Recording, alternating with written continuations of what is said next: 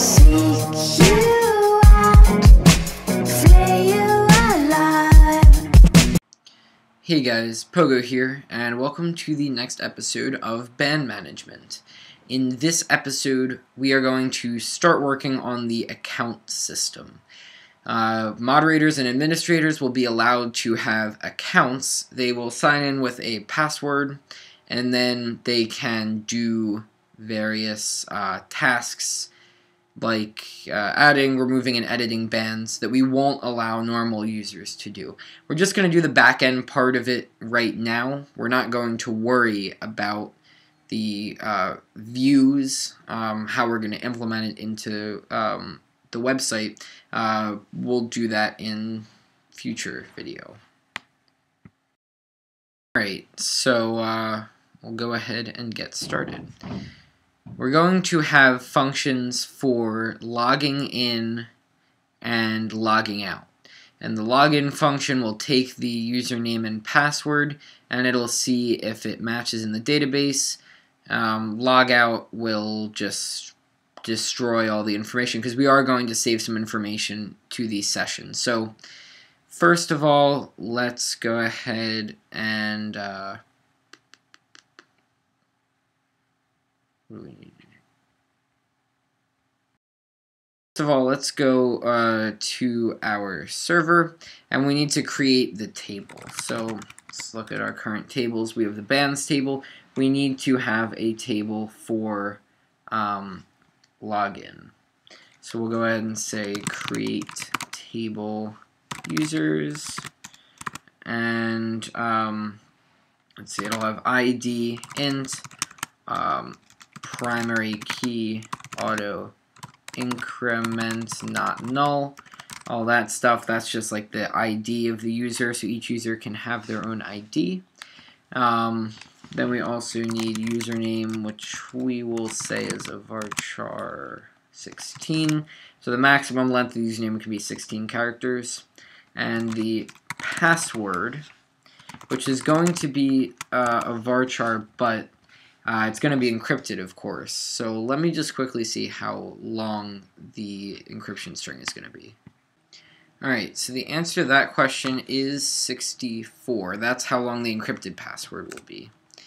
And we do that. Let's just quickly describe users for a second. And we have our ID, username, and password. So the table is now set up. We can go back over here and take a look. We'll have our function login, and we'll take our username and our password. First thing we want to do is we want to encrypt the password. So we're going to encrypt it using SHA-256, and we're going to be, of course, the password. So we want to encrypt it, and we're going to use one-way encryption, because what we're going to do is when we register the user, we're going to take whatever password they choose and encrypt it and then put it in. And we don't need to know what the password is, because if we encrypt whatever they type in, we can just see if they're the same. Because if I encrypt the word password, it's going to be the same exact result both times. So that is just fine. So we first want to get the encrypted version so that we can compare it with what is in the database. So now we're going to say return. This is going to be similar to okay. So we're just going to say get MySQL. So then we're going to query saying select count star from bans where from users where username is equal to username in quotes and password is equal to password in quotes. So we're querying, so we're getting basically the count, the number of rows that we have for users, where the username is the given username and the password is the encrypted password. And what this will do is we can say if there's a row returned, then they have registered under that username and password. If nothing shows up, then it doesn't work, and that's a really easy way to see if it works. So we can say numRows is greater than 0. So this login function will return true if there is a username and password, false if there is not. Let's go ahead and write a function register, which will take the username and the password. We of course first want to hash the password. That's important, and then we're not going to return anything from this, but we're going to query insert into users the fields username and password, values, username in quotes, and the encrypted password also in quotes. So it will insert the username and password that we have into users. So that is our login and register.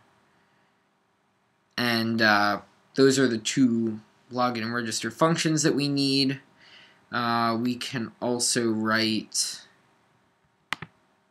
some pages. These are not going to have any visible data on them. Like, you're not going to go to the page, but it's going to be a PHP script that will do something for us. So we're first going to do require API.php, and then we're going to, it's API/API.php, and then we're going to say if login username password,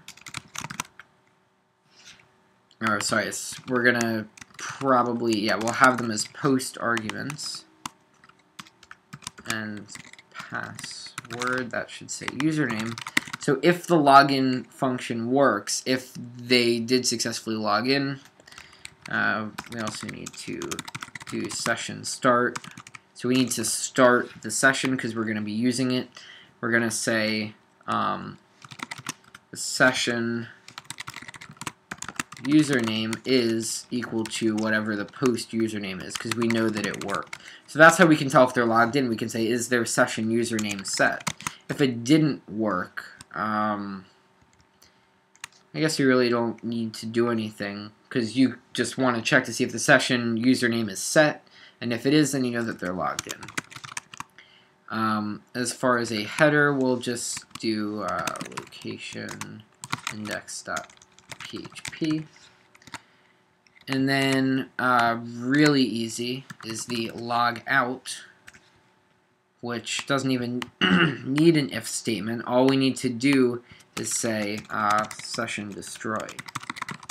So when we log out, it will destroy the session. It'll get rid of that name so that they're no longer logged in, and it'll redirect. Finally, we also need register. And register does not either need an if statement because it's just going to be registering. So it's going to say register using username and password. Now the reason why we have these pages is because we can write some forms when we have like a login and register form, which we may or may not do. You can have the form submit to this register.php file, and then it'll just take the username and password and do the registration. So we may not end up using these, but it is useful to have. So that's all for this video. We added login and registering, the functions that communicate with the database, and then we added a couple of files that we will use. Like login will definitely use, logout will definitely use, register, I'm not sure how we're going to handle registering yet, so we'll see. So as always, subscribe if you want to see more, comment with what you want to learn. If you like this video, click the like button, and I'll see you guys soon with some more coding. Bye for now.